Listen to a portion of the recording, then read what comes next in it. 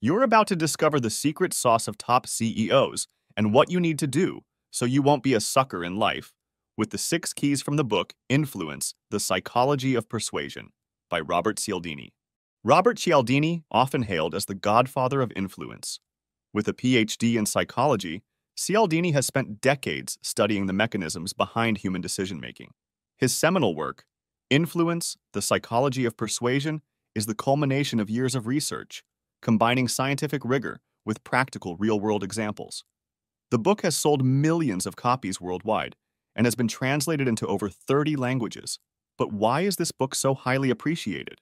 First, it brings academic research to the masses, demystifying complex psychological principles and making them accessible and applicable for anyone. Whether you're a marketer, a business leader, or just someone interested in understanding human behavior, this book offers invaluable insights. It's a book that crosses professional boundaries. CEOs, salespeople, marketers, negotiators, and politicians all swear by its teachings. Even people outside of these professions find its insights profoundly impactful in their everyday lives, making it a universally relevant read. Let's explore 6 key principles presented in the book that will help you become better at influencing, but also protecting yourself from other people's bad influence. The principle of reciprocity is the first rule presented and is foundational to understanding human behavior and influence. Let's say you've recently met someone in your industry whom you admire and would like to form a long-term professional relationship with. Instead of immediately asking for a favor, like an introduction to a key contact or advice on your project, you could offer something of value first. For instance, you could share an article or research paper that you think might benefit them. Or you could introduce them to someone in your own network who could help advance their projects or goals. The key is to make the initial gesture both genuine and relevant to their interests or needs. By doing this, you're not only providing immediate value, but also invoking the principle of reciprocity. The person you've helped will naturally be more inclined to assist you in the future, opening the door for a reciprocal, mutually beneficial relationship. The principle says that human beings are hardwired to return favors and strive for balanced social relationships. When someone does something for you, a kindness, a favor, or a gift, you feel a psychological obligation to repay that gesture in some form. This innate tendency extends beyond interpersonal relationships and can be observed in various social and business contexts. The act of gift-giving creates a sense of indebtedness, compelling the recipient to reciprocate in some way, often by agreeing to a request or a transaction they might have otherwise declined. It's not the value of the gift that matters, but the act of giving itself that triggers this powerful response. Cialdini points out that the rule of reciprocity is so ingrained in our social fabric that it often operates subconsciously, making us susceptible to manipulation if not carefully considered. Some marketers, negotiators, and influencers exploit this principle, sometimes unethically, to secure compliance from others. Therefore, understanding reciprocity is not just beneficial for leveraging influence, but also crucial for defending oneself against undue manipulation. In summary, the principle of reciprocity is a pervasive force governing human interactions. It creates a sense of obligation, driving us to repay what we have received, and thereby maintains a balance in social and commercial relationships. While the principle can be employed for mutual benefit, it's essential to recognize its potency and be cautious of its manipulative potential. The principle of commitment and consistency is the second key rule elucidated by Robert Cialdini in his book. Suppose you are a team leader who wants to increase productivity among your team members. You could employ the principle of commitment and consistency by asking each team member to verbally state their individual goals for the week during a meeting. Once these goals are shared openly, team members are more likely to follow through on them due to a psychological need to be consistent with their stated commitment. This public commitment acts as a self-imposed accountability mechanism, increasing the likelihood of task completion. According to the principle, once we make a choice or take a stance, we feel pressure to behave consistently with that commitment. This drive for consistency is rooted in our desire for cognitive coherence. Our minds are uncomfortable with contradiction, and we seek to align our actions with our beliefs and past behavior. Therefore, if we commit to something openly, we are more inclined to follow through with it to maintain a consistent self-image. In the book, Cialdini discusses how commitment devices can be used both positively and negatively. For example, the foot in the door technique is a common sales tactic that takes advantage of this principle. A salesperson may ask for a small favor, like filling out a survey, before asking you to make a purchase. Once you've agreed to the smaller request, you're psychologically more inclined to agree to a larger, related request due to your desire to appear consistent in your actions. However, the principle of commitment and consistency isn't only a tool for persuasion, it's also a psychological lever we can pull to reinforce our own habits and beliefs.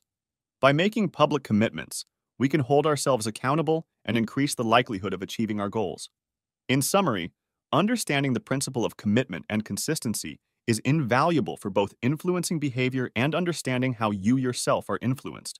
Recognizing the cognitive need for consistency can help you use this principle ethically and effectively, whether you are persuading others or trying to bolster your own willpower. The third principle that Cialdini discusses is social proof, an important rule for understanding the psychology of influence. Let's say you own a restaurant and notice that despite having great food and service, you're not attracting as many customers as you'd like. One way to apply the principle of social proof is to display customer testimonials or ratings prominently in your window or on your website. Even better, if your restaurant has been reviewed or endorsed by a local food critic or celebrity, make sure to highlight that as well. By showcasing how much other people enjoy your establishment, new potential customers are more likely to give it a try, influenced by the apparent approval of others. The social proof principle states that when people are uncertain about what to do, they will look to others to guide their actions. This is particularly true in unfamiliar situations where we don't have enough information to make a decision. In essence, we deem a behavior as more correct if we see others performing it. Cialdini provides multiple examples in his book to demonstrate the power of social proof. One classic instance is the laugh track used in many TV comedy shows. Even though viewers know the laughter is canned, it still has the psychological effect of making the jokes seem funnier, simply because others are laughing. The principle extends beyond mere mimicry and can manifest in more nuanced ways, like online reviews for products or social media likes for posts, both of which can heavily influence perception and behavior. However, social proof can also be manipulated or exploited, such as in the case of astroturfing, where companies create fake reviews to give the appearance of widespread approval for their product or service.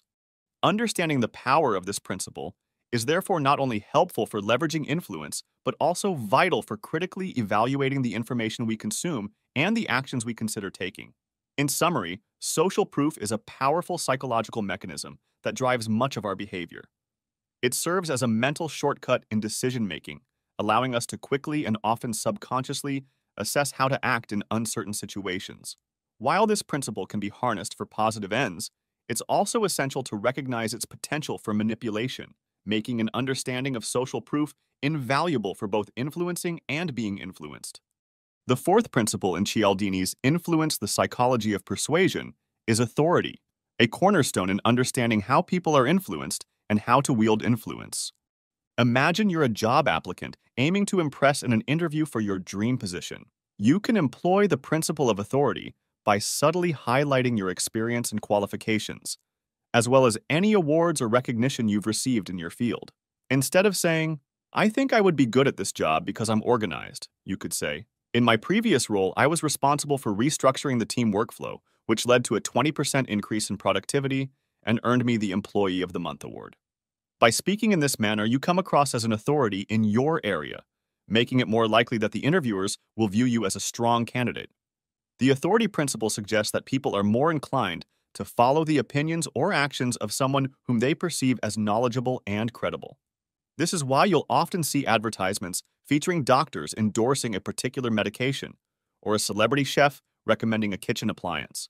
We're hardwired to trust and follow figures of authority. In his book, Cialdini talks about how the use of titles, clothes, and even props can create an aura of authority that many people find irresistible.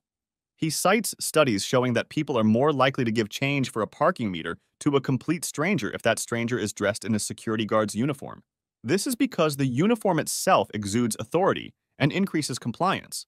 It's also crucial to understand the potential for misuse of the authority principle. Just as the principle can be used to enhance your credibility, it can be exploited to manipulate people into false beliefs or harmful actions. For example, some scams rely on faked credentials to lure victims into trusting them, which underscores the importance of evaluating the legitimacy of the authority figure and the context in which their authority is being asserted. In summary, the principle of authority is a potent tool for influence, but comes with its ethical considerations. While it can be used positively, such as improving compliance in a healthcare setting, it's vital to be aware of how it can be manipulated. This makes understanding the authority principle important not only for those looking to gain influence, but also for anyone looking to protect themselves from undue manipulation. The fifth key principle that Robert Cialdini discusses in Influence, the Psychology of Persuasion is liking. This principle delves into the power of personal affinity and how being likable can significantly impact your level of influence over others. Suppose you are a salesperson looking to close a crucial deal with a potential client. Utilizing the principle of liking, you might take time to find common interests or shared experiences to build rapport. Maybe both of you enjoy golfing or have kids of the same age. By discussing these topics and genuinely engaging with the client, you'll likely increase your likability and thereby your influence over the client's decision-making process. The liking principle is based on the simple but profound concept that we are more inclined to say yes to requests from people we like. Human beings naturally gravitate towards those who are similar to them, who give them compliments, and with whom they share a sense of cooperation. These are key factors that contribute to the liking principle. In his book, Cialdini describes experiments that demonstrate the effectiveness of this principle. For instance, in negotiation scenarios, finding even a single point of similarity between negotiators can create a more collaborative atmosphere, facilitating a successful deal for both parties. Cialdini also touches on the halo effect, wherein our overall impression of a person can be influenced by one likable quality, making us more amenable to their requests or propositions. Just like the other principles, liking too can be misused. Sometimes people artificially forge similarities or give insincere compliments to invoke this principle and manipulate outcomes. Therefore, it's essential to be mindful of genuine versus manipulated likability and to be aware that this tactic might be employed to influence you. In summary, the liking principle is a powerful tool that can both aid in creating beneficial social bonds and be used manipulatively to secure agreement or compliance. Whether you're aiming to build a strong professional network, close a sale, or simply foster better interpersonal relationships, understanding the mechanics and ethical boundaries of liking can offer you a significant advantage. The final principle discussed by Robert Cialdini in his book, Influence, the Psychology of Persuasion, is the principle of scarcity. This rule delves into how perceived scarcity generates demand, making people more likely to value what is less available. Imagine you are hosting a limited-time workshop on a highly sought-after skill in your field.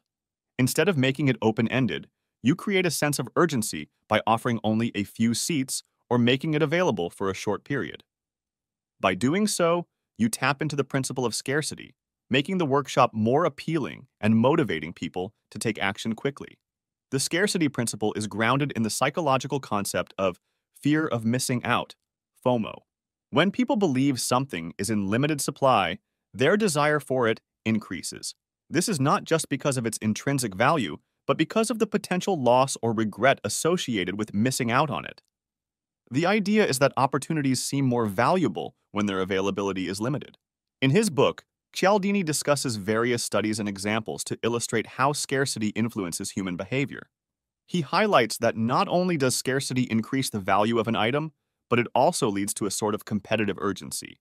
For example, in a bidding war, the item being bid on gains value as it becomes less and less available, often driving people to act irrationally or against their best interests. Cialdini warns that the scarcity principle is potent and can often lead to poor decision-making, as people can be driven by emotion rather than rational analysis. Just like other principles of influence, scarcity can also be misused.